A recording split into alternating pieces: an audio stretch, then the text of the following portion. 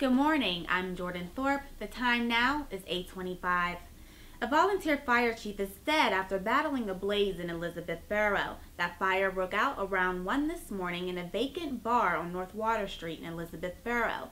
56-year-old Stan DiCarlo, who also was a borough councilman, apparently discovered the fire and called 911.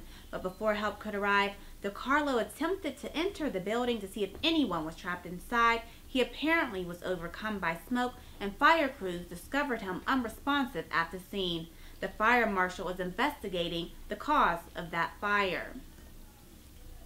And police are investigating the deaths of a man and woman in their 40s in Washington County. Their nude bodies were found last night in an apartment over High Top's Bar and Grill in Blawnox.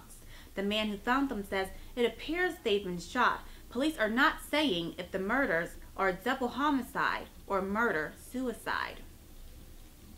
And U.S. Airways is dedicating a new plane today, and the logo on the wing might look familiar. The airline is dedicating a Steelers plane at Pittsburgh International Airport, and Steeler fans are invited to this event. It's taking place at 9:15 this morning at U.S. Airways Hangar Number 3. You can take the cargo exit off Route 60 if you'd like to be there for that dedication.